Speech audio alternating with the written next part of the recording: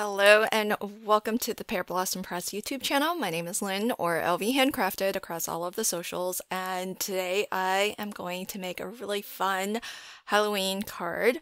I am featuring for my card today a stamp set that's actually part of an upcoming virtual retreat held by Copictopia. Well, their new brand is actually Crafty Stamp Company.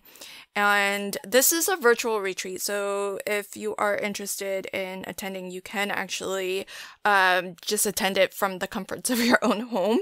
And there are different tiers for the various kits that you can get if you would like to attend and learn a little bit more about it.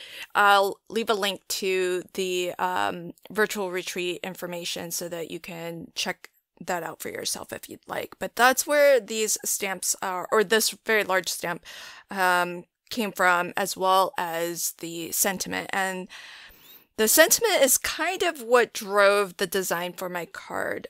I did everything in advance already, so I made my midnight sky background with some Lindy's Gang's magicals. And what I was looking to do was create a lighter area at the bottom. Now with Lindy's Gang's, it's one of those sort of dry pigment powders with a lot of sparkle and mica in it, and then you spritz it to get it to move around. So you have a little bit of control over the colors, but you don't have a ton. So, you know, what you get is what you get. But what I was going for, and you saw a moment ago, I had two panels that I had prepared. I think this one ended up being a little bit more successful for the look I was going for. I wanted a light area towards the bottom where I knew my pumpkins would be, and then darker sky towards the top. So with the pumpkin gals here, I did carve the face of the pumpkin. I took a craft knife and I actually cut out that opening, all of the openings of the jack-o'-lantern, and then I positioned it where I wanted, and I just used a white gel pen to mark my inky background here, my magicals background, and I use a pokey tool to poke straight through. So I wanted to poke two holes straight through that panel. Then I lined the panel up onto my card base and gave myself little pencil dots to mark where I wanted my lights to be. Now, this works great if you're planning on doing what I'm doing here, where I am making sure to position the LEDs of my easy lights right where my pencil marks are. That way they actually line up with the opening of the panel and where the jack-o'-lantern face will be. But I'm going to preview this in a moment, and this is why I do like to preview things in advance, just so that you can make sure that, you know, it kind of has the look that you're going for. So I'm going to hold my pumpkin gals, my whole scene here. Nothing's glued down yet, but this is how it would get adhered. And then I'm going to push the button, which I'm going to hide behind the moon.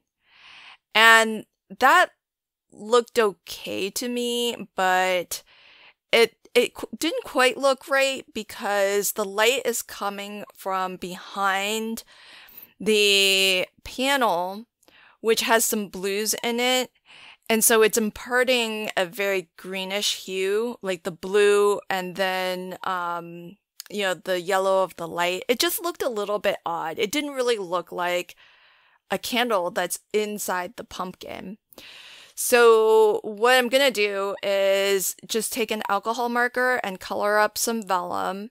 So you can use any shade you want, but I'm using just, you know, a nice light shade of yellow. And the reason why I'm using an alcohol marker is because alcohol markers are transparent, as is the vellum.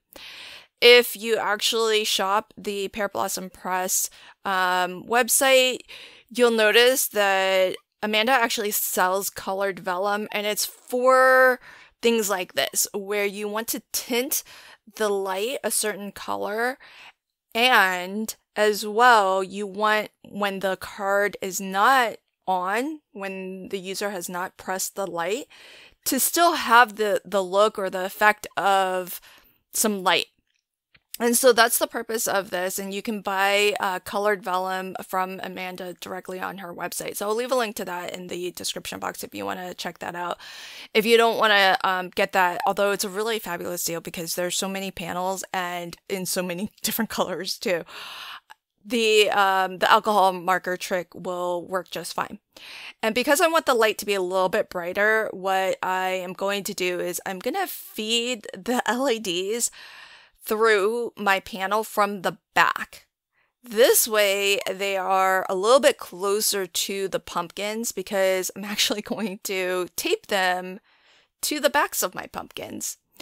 And so this has the effect of two things. One, the light is closer to the opening, so it's going to be brighter. And two, because it's not having to come through that watercolored panel, it's going to be a little bit more true to the color of candlelight because it doesn't have to go through that sort of bluish background.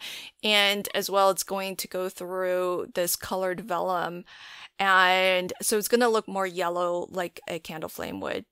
So that's another approach to attaching your lights to your project. You can attach them, just feed them through the panel. So the panel needs to be there so that it can block the rest of the wiring, it can block the battery, but you can feed the LEDs and the wires through your panel and just cleverly kind of tape them down so that they are still hidden behind your die cut. And that helps you to get a brighter light and potentially more true to whatever color you're going for. So that's the trick of this. Now, once I took the battery off because with it sort of taped down to my card base and with the lights taped to my pumpkins, you're kind of tethered and you don't really have a lot of room to work, but you do definitely want to just make sure that you just test everything, really make sure, again, do a quick test to make sure that before you glue stuff down, everything does indeed look the way that you would like. So still nothing is glued down, but everything is a little bit tethered together because the battery pack is taped down, the lights are taped down. You can see how much brighter it is positioning it this way. So now I'm gonna start to glue stuff. So I'm gonna start with the moon. This one's really easy to get down. Now, normally you would probably want to stamp some instructions to push somewhere in order to turn the lights on. But I feel like this scene is so nice. I don't want to stamp the word push anywhere. So my plan is when I send this card, I will just hand write a note on the inside. Hey, push on the moon for a surprise. And so I'll just leave the instructions for the light up mechanism on the inside of the card, and that way hopefully it doesn't go missed. Or maybe I'll just hand deliver this card, and that way or I'll tell the parents of whoever I send this to so that they can help their kid with how to turn it on. I know that's a little bit of a sacrifice. It's definitely sometimes you want form over fashion, but this time I kind of feel like I'm going to go for the aesthetics over the function. So now to attach everything, I'm gonna start by putting down some of the world's best foam tape, again sold at Pear Blossom Press. And this truly is the world's best foam tape because it will be permanent after about 24 hours once you've given it enough time to completely cure. But you have about half an hour. I've never tested the limits of this because I've never needed more than half an hour. But if you accidentally get your panel stuck down and it's not exactly how you want it, you have about half an hour of working time to peel it back up again. And that has definitely saved me a couple of times on cards. So that's really, really fabulous. And then the second thing that makes it really great is that even as strong as it is, the backing liner is really easy to peel off, like super easy to peel off. So I really love that. Nothing is a struggle when you are crafting with the world's best foam tape.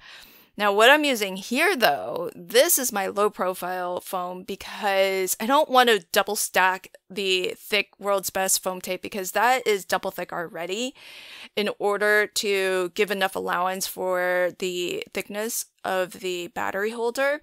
So I don't want to double up on even more foam, but I do want a little bit of foam behind this die cut because I don't want the wires of the lights to be glued down so tightly onto the panel because that might end up putting a crimp in your wiring, and you don't want to put any hard bends or hard crimps in your wiring. It might actually disconnect the circuit. So the foam just gives a little bit of extra room for a soft bend in the wiring. And so I'm carefully trying to avoid the openings but still have enough there so that there's a little bit of lift plus a little bit of dimension on a card is really lovely. This helps to kind of set it a little bit more forward from the moon as well. So once I have this low profile foam on here, what I'm going to do is carefully pull the leads, the wires of the LEDs. I'm going to pull those so that it's as tight as it can be without, adding any crimps or anything. And then I'm going to get my front panel nice and stuck down. So now everything that I need on my front panel is secured. And so that whole thing is one piece now and I can actually just go ahead and adhere this. Again, just softly bending the excess wires and coiling them in a nice open spot, and then adhering it to my card front. And that's as easy as it is to create this fun Halloween card where you can actually light up your jack-o'-lantern. So how fun is that? So here is a final close-up look of my card. I just love the sentiment. There is magic in the night when the pumpkins glow by moonlight. So that was the inspiration for this entire card. And I put two lights together on the larger pumpkin and then the third light from the easy lights on the smaller of the two pumpkins. So it looks like there's only two lights, but really I'm using all three. I'm just, doubling up two of them on the one side. Thanks so much for checking out my video today. I'll leave links to everything in the description box below if you want to check out any of the products that I used. Thanks again, and until next time, happy crafting and have a fabulous day. Bye!